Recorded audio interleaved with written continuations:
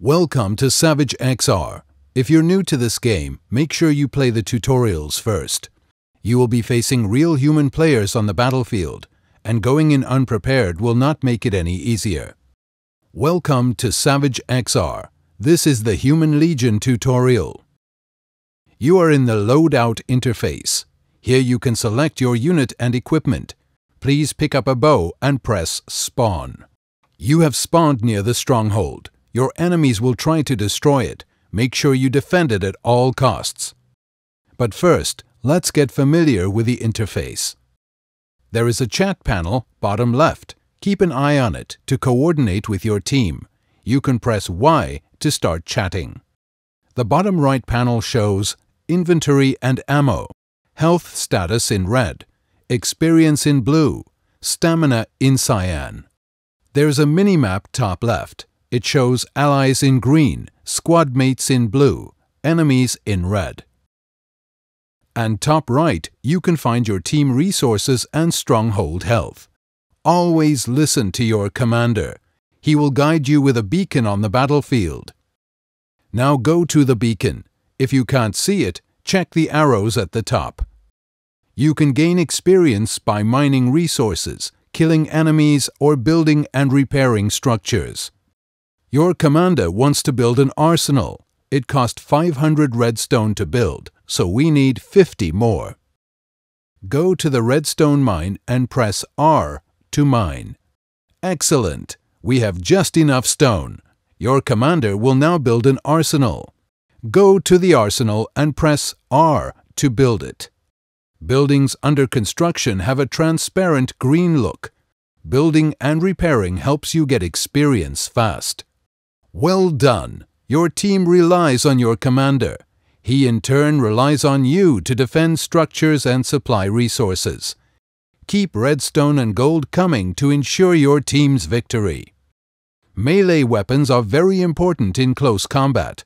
They deal far more damage than ranged weapons like the bow. Legion units can block attacks while using their melee weapon.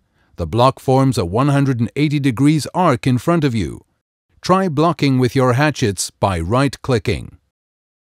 Practice your melee attacks and blocks on the Oscors. You will earn experience by killing such critters. Remember to pick up the gold and ammo they leave behind. Good job! Legion units are not as fast as beast units with melee weapons. However, they are very good with ranged weapons. Try some target practice on those chiprills over there. Select your bow in the inventory, with a mouse wheel or by pressing 2. Keep the attack button pressed to load an arrow. Using the bow efficiently takes some practice. Fortunately, your commander has now researched the crossbow. Go back to your stronghold and enter it by pressing E. Now pick up a crossbow and click the Spawn button. Try some target practice on the chiprills with your crossbow. Unlike the bow, clicking the fire button releases the arrow immediately. Excellent! You should now be able to defend yourself. The commander can build garrisons to expand into the battlefield. Garrisons act as forward supply stations and spawn points for your team. Your commander has built a garrison west of your stronghold. Go back to your stronghold, then spawn at the new garrison. Ouch! Looks like an enemy sniper was waiting for you. Don't worry, you can respawn and pay him back. Press the L key to go back to the loadout screen. Your commander has researched new magnetic weapons. Pick up the coil rifle. It's the best weapon a sniper can have. Then spawn again at the garrison. Now get this enemy sniper. Select the coil rifle and press Z to zoom. And press Z to zoom. Well done! The coil rifle is the weapon of choice for many players. However, it is generally only available late in the game. There are 12 weapons your commander can research. Each has its benefits and drawbacks. To afford buying units, weapons, and items, you need gold. You can mine gold or ask the commander for some when you're out. But the biggest amounts of gold come from killing enemies and neutral critters. If you need gold later on, kill those munkits over there. One of the most popular weapons is the flux gun, constructed at the electric factory. Please go back to your garrison to pick one up. Your commander has researched some extra items. Why not get a few medkits and an ammo pack? Just make sure to pick up that flux gun and a relocator, then spawn again at the garrison. The relocator is a must-have when going into battle.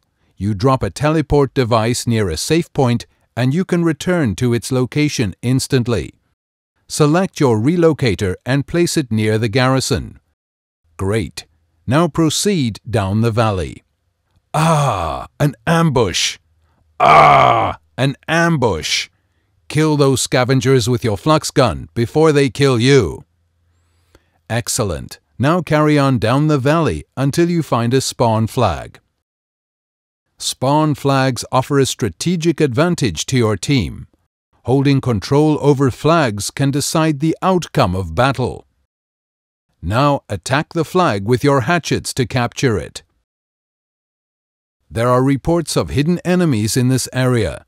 A great way to detect unseen threats is to use sensors. It would be a waste of time to go all the way back to the garrison, so it's time you use your relocator. You still have it, don't you? Now enter the garrison to pick up a sensor and a coil rifle. There are only 15 sensors for the whole team, so use them strategically. Now spawn at the flag you just captured. Now place the sensor near the beacon. Your commander will often draw strategic orders on the minimap, so make sure to check it regularly. Can you see red beacons on the battlefield and minimap? Those are the enemies detected by the sensor. Quick, get them with your coil rifle. Well done! Now let's check out some of the more explosive items. Enter the new garrison your commander built nearby. Your commander has researched the demolition pack. It is a great item for destroying enemy buildings. Pick one up and spawn again at the new garrison. Let's try to take down the wall over there. It would take a good 5 minutes to do it with hatchets, but only a few seconds with a demolition pack. Just move close to the enemy building, then drop your demolition pack. Now get away or the blast will most likely kill you too. Demolition packs take about 10 seconds to go off. Remember that enemies can easily destroy demo packs. Always protect them just long enough to allow you to get away safely. Further down the valley, you will find the enemy lair. The good news, all enemies are away somewhere. The bad news, that lair is protected by spires. Luckily, your commander has just researched the Ballista Siege Unit. Go back to the garrison to pick one up. Click on the ballista in the top right panel. Click on the ballista in the top right panel, then spawn again at the new garrison. Good. Now make your way down the pass to the enemy lair. This is a great spot from which to destroy those spires. Quickly, do it before the enemy notices your presence. Uh-oh, looks like you got their attention. Now press X to hop out of the ballista. Now press X to hop out of the ballista. Then quickly return to the garrison, pressing Shift to run. It looks like your commander has improved your outpost's defenses. Let's see how the behemoths like that. Behemoths are the largest siege unit the beast hordes can throw at you. Fighting them one-on-one would be suicide. But they can be dispatched using siege weapons as a team. Just don't forget to keep your distance from that tree trunk. Alright, it looks like that was the last of them. Your commander has now researched the catapult. Go back to the garrison and pick one up. Catapults are the strongest Legion siege unit. It is now time to finish off the enemies and their lair. Now make your way down the pass and attack the enemy lair. You now know the basics of playing with a Legion team, but it's always good to know your enemy's weaknesses. So be sure to check out the Beast Team tutorial. You'll be a step closer to holding your own on the battlefield. So be sure to check out the Beast Team